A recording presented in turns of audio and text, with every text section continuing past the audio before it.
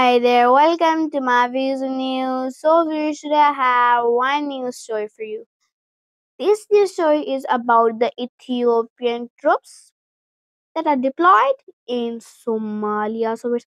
What is now Somalia saying about those troops? As I told you that 2 days ago, the Hussein Sheikh, the security advisor of Somalia, he gave a speech in which he told that that Ethiopian troops will have to leave by the end of the year from Somalia, and Ethiopia will not be our ally and cannot be our ally.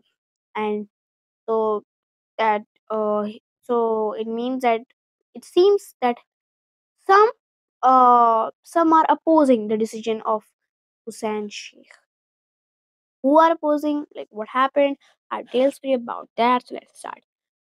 So wait, let me clear about the speech. What has Hussein Sheikh said? Hussein Sheikh is basically the security advisor of of Somalia actually. So now he gave a speech. He said that Ethiopia cannot be an ally and will not be an ally.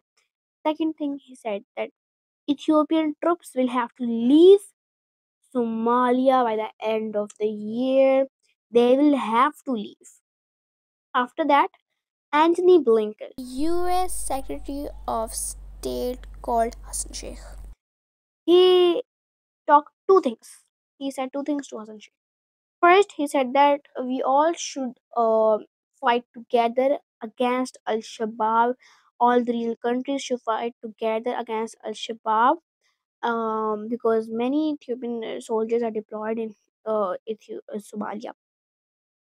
Second thing he discussed that Somalia refused to Somalia refused to continue the mission, a mission that is named UN Political Mission.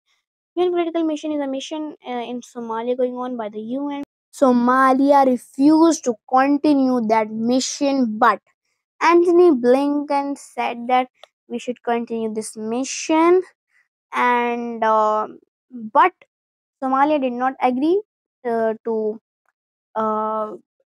Ethiopian that Ethiopian troops should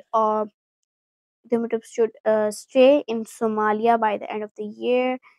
Somalia is saying that Ethiopian troops will have to leave by the end of the year, and until they withdraw from the MOU.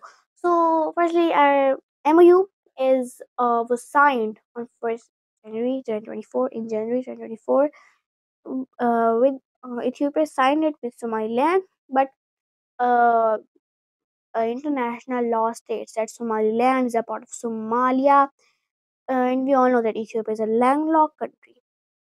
So, that MOU stated that Ethiopia will recognize Somaliland as a country, and uh, so Ethiopia will also give Somaliland shares in its organization in return.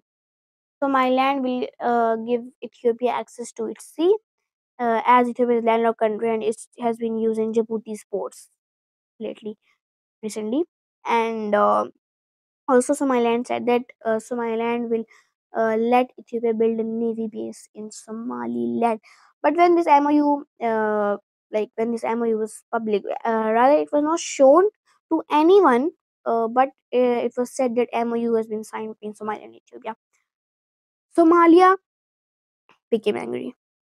Somalia said that uh, Somaliland is a part of Somalia. Ethiopia, why is Ethiopia signing an MOU with Somaliland? Ethiopia should ask our permission to sign any MOU or any agreement with Somaliland. Somalia was really angry. Somalia said that we could do anything to stop this MOU. And since for January 2024 till now, Somalia has not talked to Ethiopia.